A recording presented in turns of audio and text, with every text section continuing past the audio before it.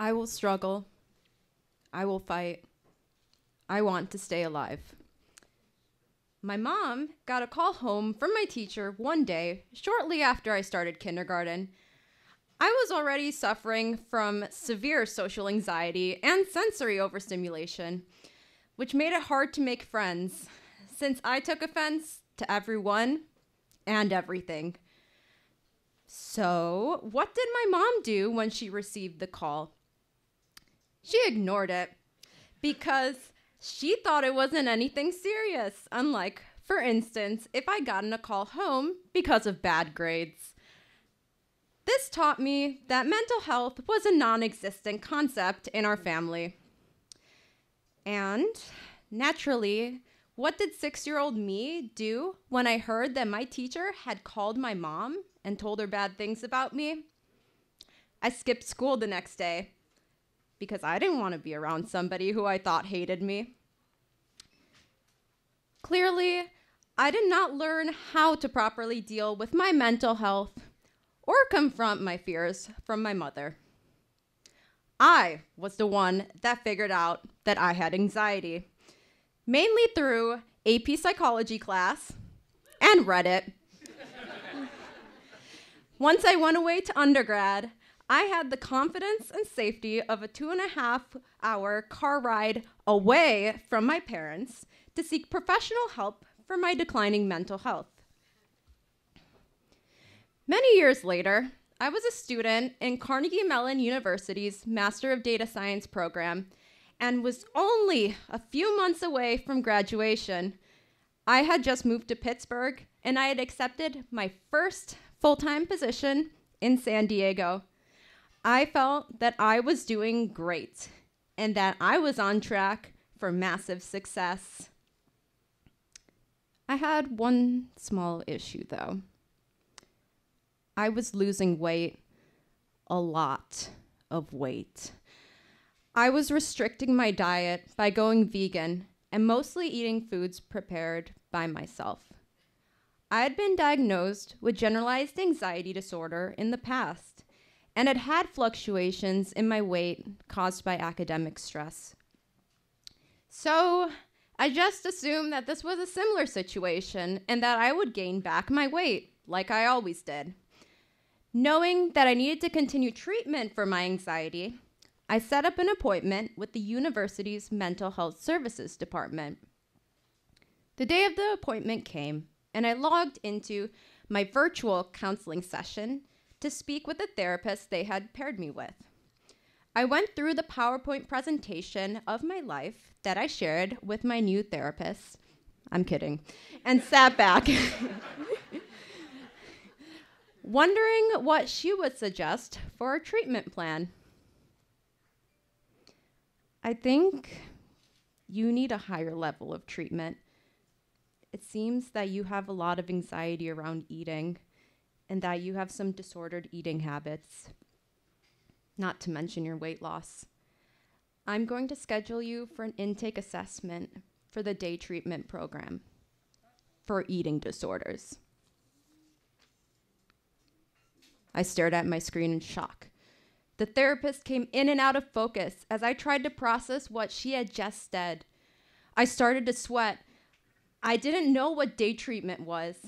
I was used to meeting with my therapist once a week for 45 minutes and then forgetting everything we talked about until the next session. Was day treatment like that? The therapist finally came back into focus and stared at me. My brain cleared enough for me to communicate with her that I would get my physical done and do this intake assessment. The physical was pretty straightforward with some additional fun elements. They weighed me, measured my height, took a bunch of my blood, measured my heart rate, made me pee in a cup, hooked me up to a machine, and used electrical signals to check my heart. I learned that this was called an EKG. The room was freezing cold since all I was allowed to wear was a hospital gown. It smelled of antiseptic everywhere, and the nurses that I interacted with avoided looking at me.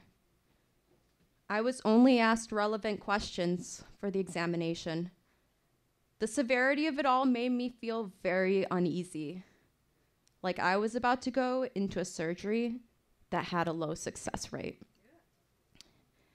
I left the student medical center shaken, thinking that maybe this wasn't just anxiety anymore. I started day treatment soon after the initial shocking conversation, and it was intense. All right. And absolutely nothing like I expected. In fact, it was so much worse. Honestly, it was even worse than getting my master's. My first day of treatment started on a great note by getting my diagnoses. Besides the unsurprising depression and anxiety, the nurse practitioner diagnosed me with anorexia nervosa, restrictive type. Here's the thing. I had researched my symptoms beforehand and had ruled out anorexia because I didn't have body image issues. I actually hated how thin I was. I tried to tell her that I thought the diagnosis was incorrect and that I had avoidant restrictive food intake disorder, also known as ARFID, instead. That led to gaslighting and belittling and being told that ARFID is an eating disorder and you've lost a lot of weight and restrict, so you must have anorexia. I was so frustrated, but I had no leverage because I wasn't the professional here. So anorexia nervosa, restrictive type it was. After that lovely start, I was introduced to the other patients and started going through my schedule for the foreseeable future. Day treatment was 5 hours of virtual therapy from 9 a.m. to 2 p.m. every weekday. It consisted of guided meditation, breakfast, multiple group therapy sessions covering various fun topics such as expressive arts and values, and some meh ones like body image and nutrition. Then lunch, and finally, reflections and guided meditation once again. We also had weekly nutritionist, therapist, and psychiatric appointments. I had to log everything I ate in my food journal. All meals had to be checked off to make sure we ate all of the food.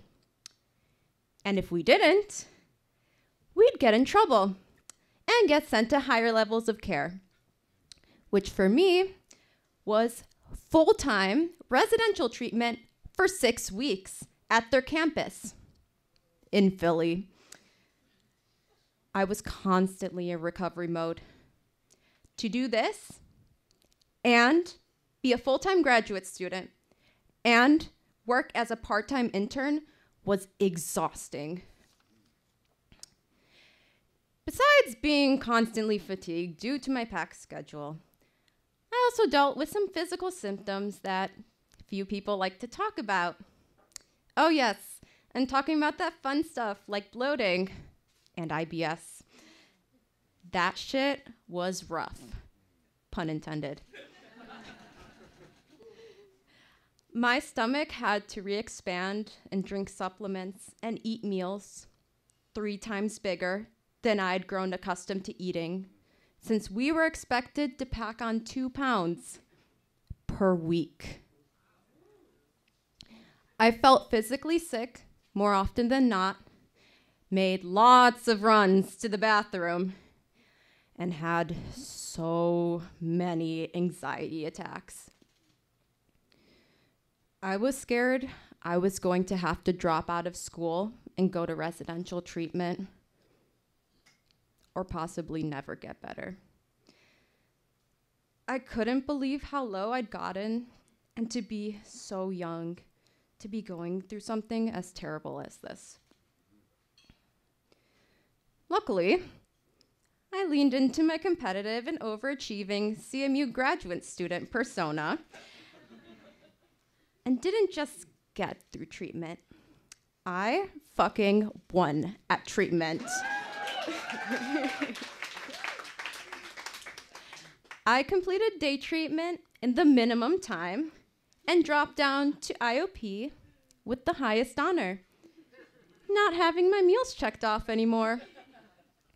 I had the Frou crew, aka the other patients, who became my newfound family. We understood the worst and most embarrassing parts of each other. We cheered each other on to finish that last bite of food and checked up on each other often. We've met up for food post-treatment.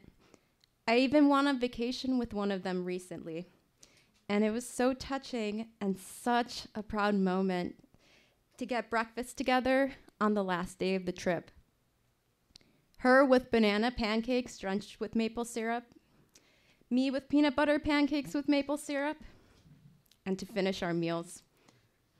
They were always there for me, while my own mother wasn't. It's been 2.5 years since treatment. I haven't had an anxiety attack in over a year.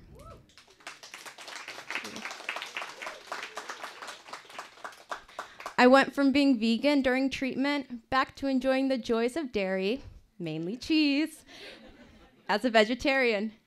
My anxiety and depression in general have gotten so much better. I've shared my story with others and helped them seek help for their disordered eating habits. Sometimes I don't recognize the woman that I am today, and that makes me smile. Granted, I still have a ways to go, but I feel the best that I've felt in a long time. I've learned that I need to be kind to myself and believe that I am my best resource to be able to overcome whatever difficulties life throws at me. Oh, and my favorite part of it all. I was actually diagnosed with ARFID instead when I moved out to San Diego by multiple mental health professionals. Take that, nurse practitioner. I got really into poetry when I was in treatment, and I found it to be very helpful for processing my emotions and malicious thoughts. I wrote many poems, but one of my favorite passages was an excerpt from one titled The Wagon of Misfits. I will struggle. I will fight. I want to stay alive. Not just with my head above water, but swimming powerfully with the strength that I know I have. Now let me tell you, my backstroke is killing it today, y'all. All right, VAMP first timer, Pasqua Ruggiero.